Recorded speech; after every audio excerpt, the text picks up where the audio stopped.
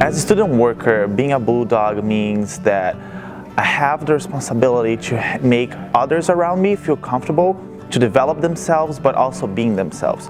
I know that college, to me, is a moment that we are all learning about what we are studying here, but also about ourselves. So I want to make sure that others around me are comfortable to explore things and also explore themselves, to make sure that when they go out there, they are truly themselves and they can unleash their potential as professionals. My name is Pedro Rossi, and I am a student worker here at Ferris State University, and I'm a Bulldog.